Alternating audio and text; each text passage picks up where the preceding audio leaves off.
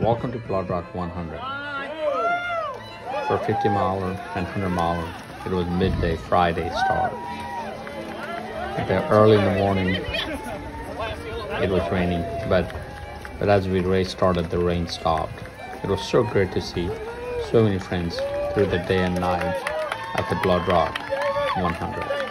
Guys, I'm about to start a 50 miler all day and night and evenings and whatever. So I'm ready to go. I'm last person to start and we'll go. Come on, Deborah. Say hello to the camera. Hi, go zooming. Good luck to tomorrow.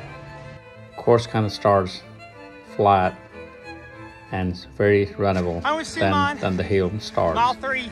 Once the hill we're starts, doing the BloodRock here.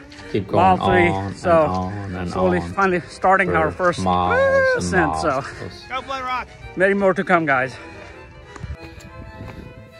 This is King's Chair passing through. It's as you can see. As you can see, it's We're in the clouds. we're in the clouds. View Yes. from the King's Chair was foggy. Yep. And we know what's next. The great Barkley Hill. As you climb through this Barkley Hill, you basically lose your breakfast and lunch if you had any. The hard part is not climbing the Barkley Hill, actually. Topless Hill Awesome. is Yay. really difficult. Then also Downhill the from here climb for a while. up and down And to there's the Richard, he's coming Eagle's through. Nest. Run That's it! also one of the challenging hills. As you go up and down the hills of Oak Mountain, you get to see great views as the night falls. Being in December, it was a short day, and we get to see the early nights and beautiful skylines. I'm not supposed to drink this. I was like, what, 30 miles or something? I'm going to go ahead and drink. When I run this is, distance races, Wild I'm always Turkey, looking for bourbon, I think. bourbon to drink in the aid station. Okay, we'll do It's this not with a only little bit of shot. It's fun for me, if I have but to die also anyway, why aid not station just, workers. die They living, enjoy you know? as I come So through. here's a shot to all my friends out there, all my bud friends, all my friends. Sometimes my and body doesn't like this Cheers kind of to Davey drink, but Todd. hey, I drink them anyway. The best part of running BloodRock is running the Powerline Trail. To see the little light coming through is mind-boggling. The great view from the top of the power line is beautiful, especially at night. It was a difficult race. Hey, 15 hours later, I finished the race. It was worth running through day and night to enjoy the next morning.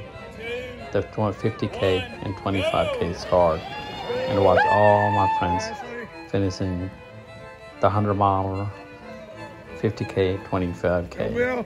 I got to take the photos and see the runner passing through, and so much fun. Enjoyed all day. It was great fun. If you have never run a BloodRock, come join us next year and see if you can run those hills of Oak Mountain, which is only 600 feet, but the BloodRock itself will take the life out of you for running so many hills.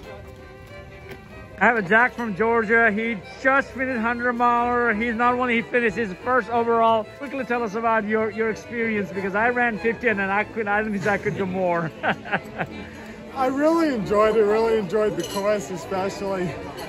Second half was really hard for sure. Yes. Especially the North Loop, just as technical and hilly and difficult as that is, but really happy with how it turned out, and great race. Congratulations. Come join us in 2021 to see what's big deal about running those hills of Oak Mountain State Park.